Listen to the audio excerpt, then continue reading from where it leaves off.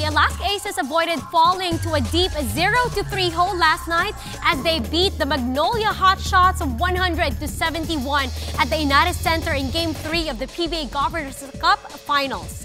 Mike Harris was cut above the rest, dropping 36 points, 22 of those all in the third period. He also clipped 18 boards. Vic Manuel finished with 14 points. Simon Enciso had 12 and Carl Brian Cruz added 10.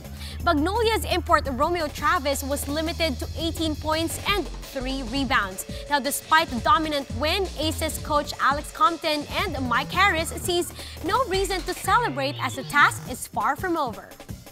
If you ask me, would I rather have won this game by that score or be up 2-1? I'd gladly be up 2-1 after winning 2 one-point overtime games. We're still down.